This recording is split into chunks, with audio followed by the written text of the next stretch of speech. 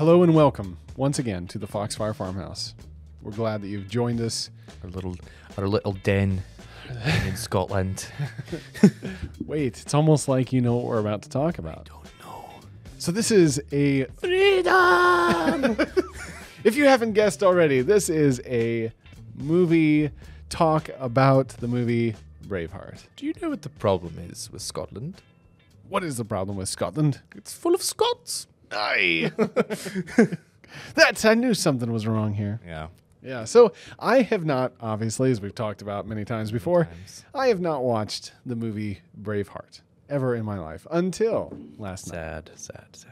So I finally remedied that terrible tragedy and watched the movie. Yes. And I have to say it was quite great. Like Good. it was really good. I liked Do you it think a it was worthy of an Oscar? Best Picture? I would have to know what else was up against it, I think. But Sense and Sensibility. And oh man, there's another one that was really close to it. But I didn't. I would definitely say, though, it's like an Oscar category. Like, Yeah. it's Oscar worthy.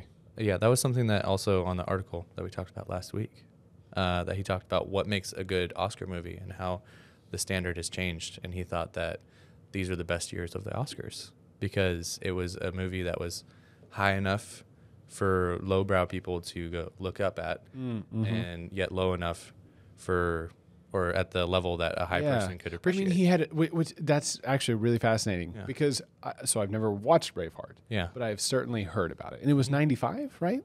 I think Was so. it 95 when it came out? Late 90s. So, yeah, so it's like, it's within my lifetime that this movie came out. But Not it's mine. a movie that everyone knew about or that like his referenced, right? Like if anyone says Braveheart, almost everyone knows what we're talking about. Say It goes freedom. back into that. Yeah, the painted face. It goes back into everything. that cultural, like, They may take our lives. yeah. And then you've got movie references showing up again and again to that movie. You know, so it's like seeped into the cultural kind of like consciousness of everybody.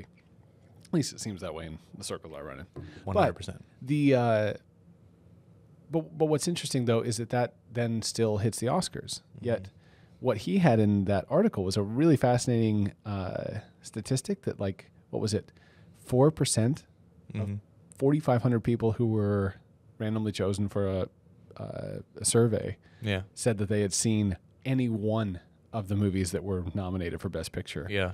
And then 6% Yeah. of those said they had watched another one. Like, so Oh, wow. 4% of everybody has watched two or one. Bring Billy And then, Crystal like- back is all I can say.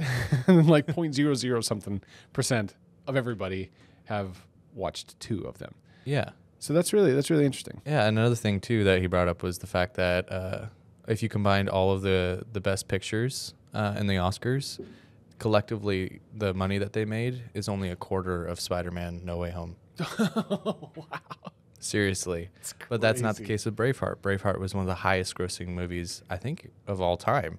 Like, it's wow. up there. It's Yeah. up there on the scale, up there with Titanic. And I don't know now because there's been so many movies that have jumped Titanic, which held it for the And longest a lot time. of that, and this could just, I don't know how true this is, but it would seem like it makes sense of the data to say that a lot of the movies that are being chosen now are chosen for ideological reasons as opposed to like practical movie quality reasons instead. So that then you end up with what is it that the people in Hollywood value, not so much what is it that the people who are watching the movies that come out of Hollywood value. Yes. And that's a huge disconnect. Yeah. So, and then Braveheart, though, is the kind of movie that, a huge population Everyone can get enjoys around. it. Yeah. I don't know, because it's a classic Unless you're like a weird, story. not weird, but if you're like a crazy history nut that just cannot stand somebody doing something different than how it actually happened. Yeah.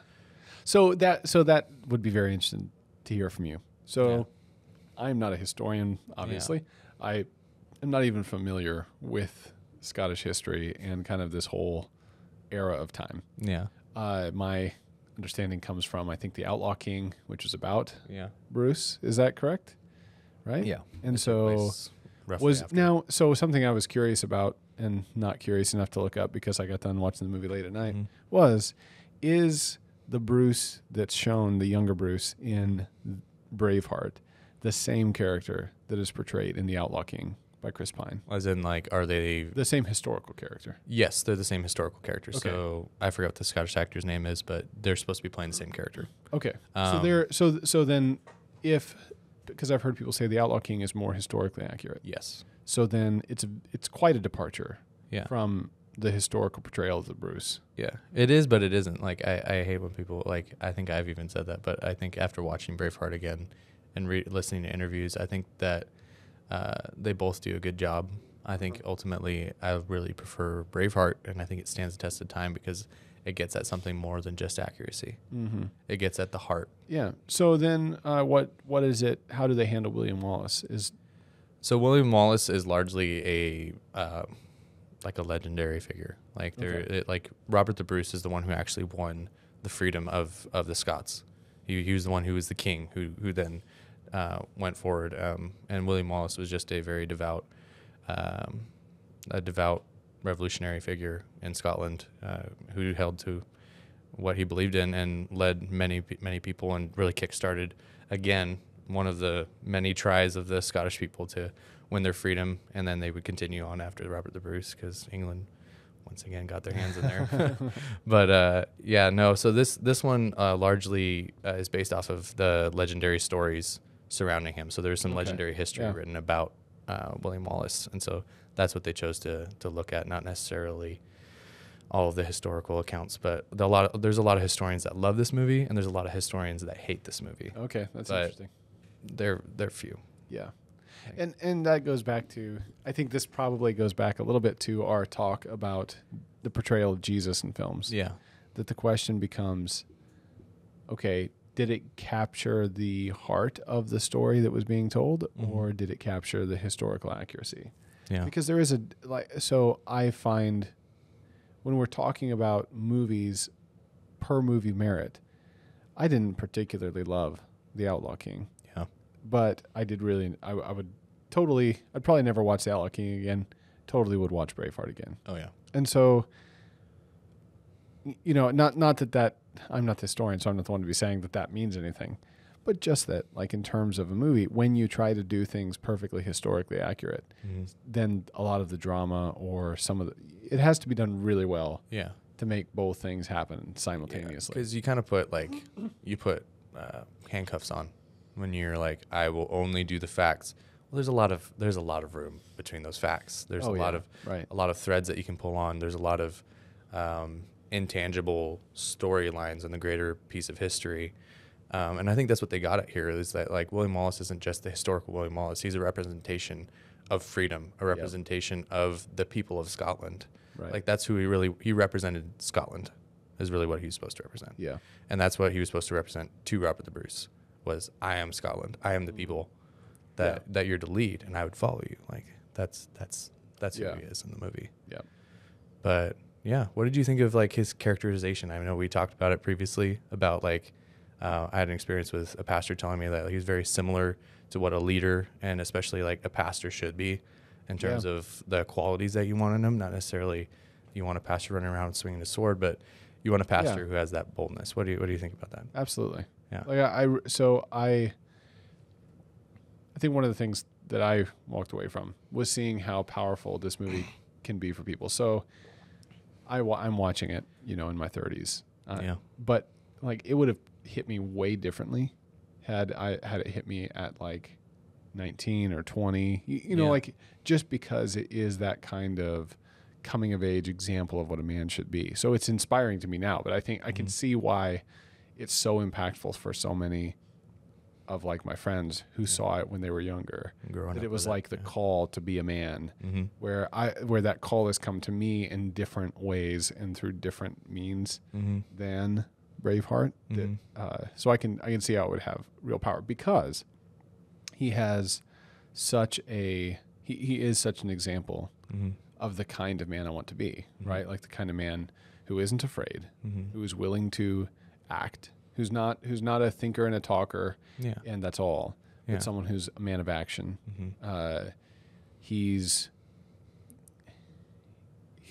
unabashedly violent, and yet it's because of his loves, Yeah. right? Like it's his love for his wife, it's his love for his country Mhm. that drives his violence. Yeah. It's not, and then even when, he's talking to, and ultimately his love of freedom, right? Mhm. The freedom to love a wife, the freedom to love a country Yeah.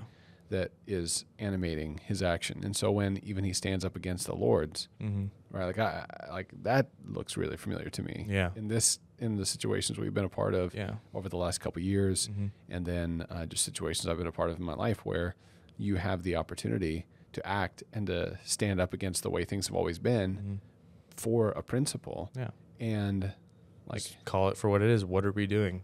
What are you Yeah, guys doing right now? I'm yeah. gonna go do something that means something, right? Yep. Here, like battling bureaucracy and idleness, and just kind of resting and having the boldness to do something. Yep. And to do something with wisdom, not just to go out there and wield a sword like constantly. The measure of a man is right here. Mhm.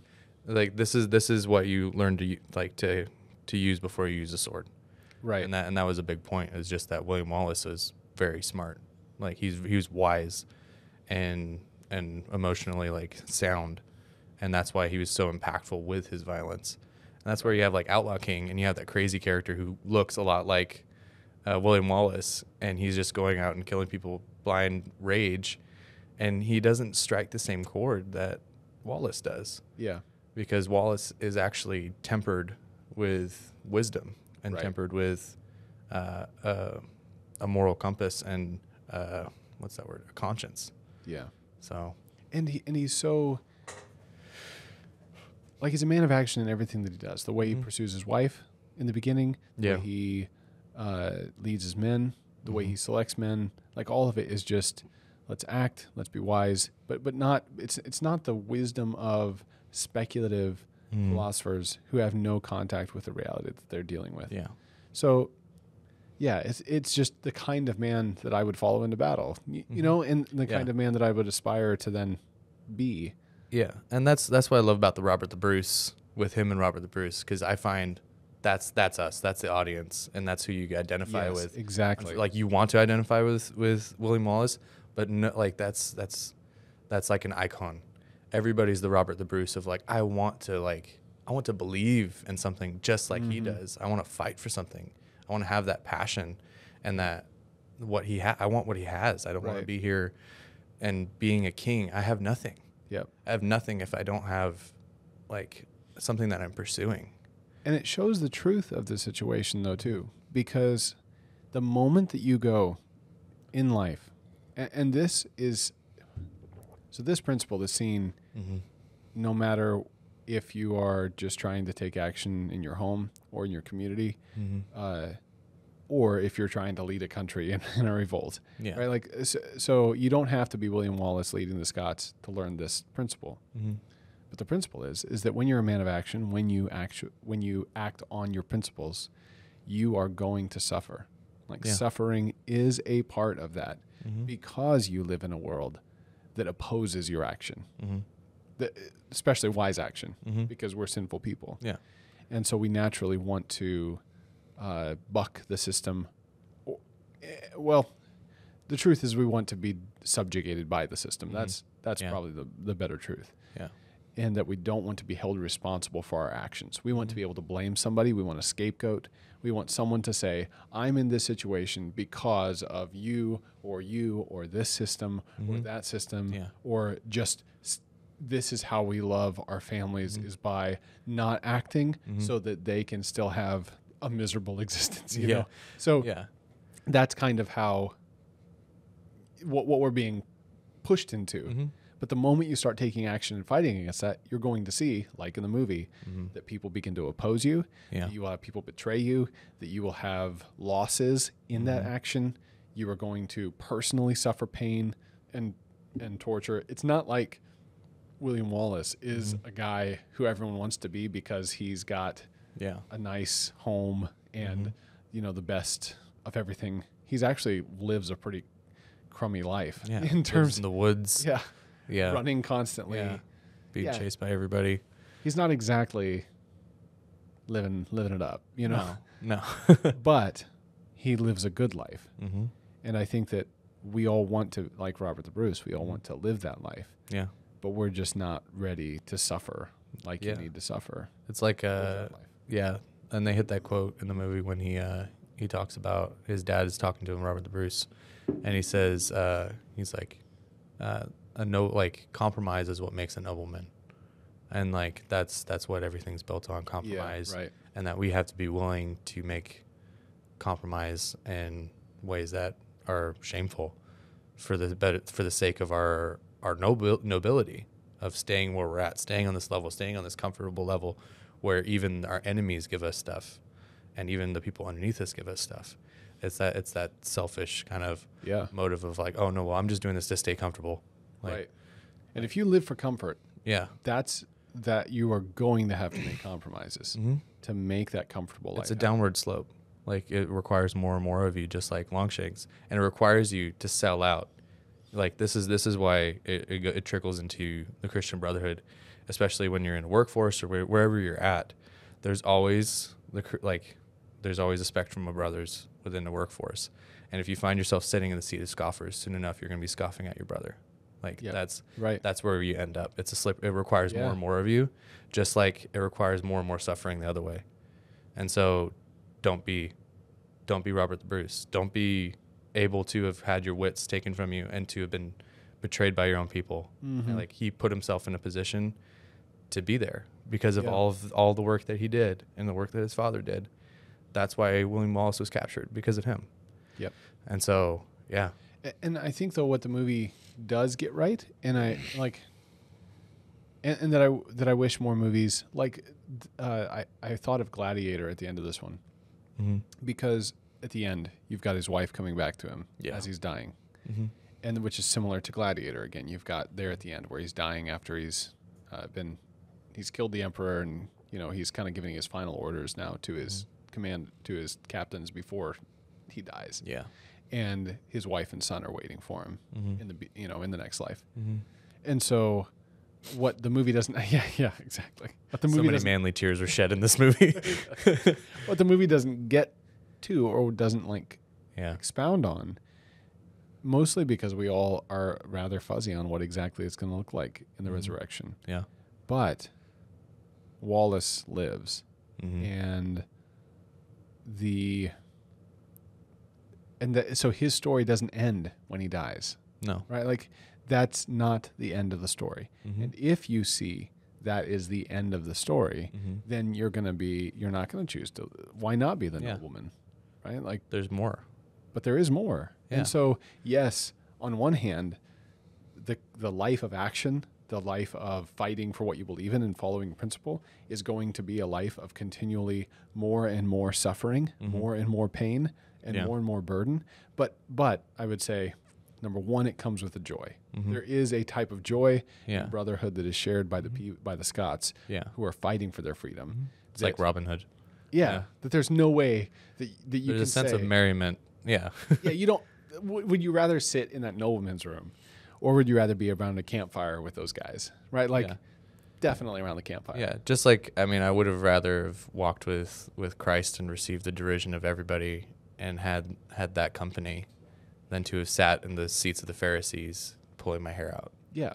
Like, and the thing is that everyone, at least every level-headed person who looks at these situations and looks at these stories, it's easy to say, oh yeah, I'd rather be at the campfire. I'd rather be with Jesus in the boat. I would rather be, it's easy for us to say that. The problem is that when we run into a real situation in real life where the question is suffering or comfort. Yeah. It's really hard to pull that. And the thing is that I know it's really hard because what did you do when you woke up this morning and you had to, get stuff done? Like, how did you handle that? Did you complain about the responsibilities that were on your plate for the day? Yeah. Did you complain when someone didn't pull their weight? Did you gripe at your kids when they... did you gripe at your kids when they? I feel a story coming on or something. Did you gripe at your kids when they did something that caused you more work in the day? Like the moment that we face with that, and when I look at my own life like that, I'm like, okay, I'm way more like Robert the Bruce Yeah. than I want to be. Yeah. And that's a good place to start. It's just the reality of that. That's where you're at, but you have to make the work. And that's what I love about the movie, is because it shows you Robert the Bruce redeemed. Yeah. And it shows you him going, you bled with Wallace, now bleed with me. And he goes forward and he leads these people. And again, it's just another reason why community is so important. Yeah. Is that we're still called, even if we're alone, to make those choices and to follow after the Lord, because we're not alone. But it sure as heck is a lot more, it's easier to endure with a brother next to you who's going through the same thing. Absolutely. That's why when you're doing it, you're also encouraging your brothers. When you bring back the report of I'm suffering, it allows your brother to go, I'm going to suffer like him. Just like Robert the Bruce saw William Wallace suffer, he goes, I can do that too. Yeah. Because he did it. And that's in the very beginning of the movie, this is what happens with Wallace, right? Yeah. He comes in to take revenge. Yeah. And he comes in the moment he starts attacking, the rest of the people who are already all angst-ridden and kind of like trying to figure out what they're going to do, boom, they're there and they come around and they fight. And courage begets courage. I heard a story on a podcast recently. They were interviewing a guy who, anyway, long story about what was going on. But this woman was at a job that she was stuck in, and they were doing some like sensitivity training stuff.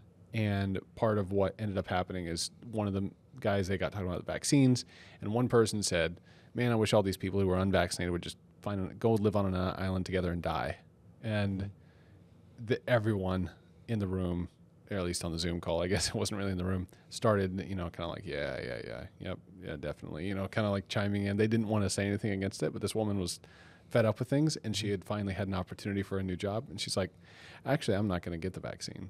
I have too many questions about it. And she said that, and then a couple more people spoke up. After a minute later, we haven't got it either. And the courage just to say the truth. And this isn't like a charge into battle moment, but it can feel like that. And the question is, are you going to tell the truth in that kind of scenario? Are you going to be honest? Are you going to, stand up for what you think is right? Are you going to be willing to go against the tide? Those kinds of things. The moment that you do that, you actually often find that you have brothers or sisters who come around you who are just waiting to know that they're not alone. Yeah. So just being willing to share that burden and to be the William Wallace in that situation, be Christ ultimately is the bigger example.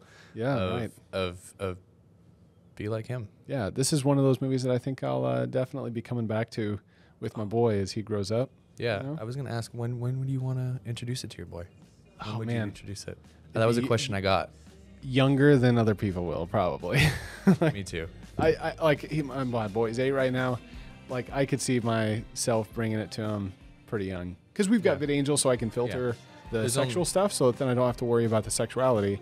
But then we can just go, like, just here, you're going to get the violence. But look at this guy. He's cool, but why is he cool? Do you think his life, like, just the kind of talk we're having right now, to have that kind of talk after a movie? Exactly. That'd be awesome. Yeah, it's just it's like he talked about. It's one of those first rated R movies. Like, this would be the first rated R movie I show my son. That'd be awesome. My son especially. This would be a great one. Anyway. Yeah, great so movie. It was a great movie. Go watch it if you haven't. If you have, we'd love to hear what you think about it. Check it out. Give us your thoughts at podcast@foxfirefarmhouse.com. Send that email to us, and we'd love to hear from you. Or you could comment on any of the social media or YouTube. Yeah. But until next time, this has been Foxfire Farmhouse. Bye.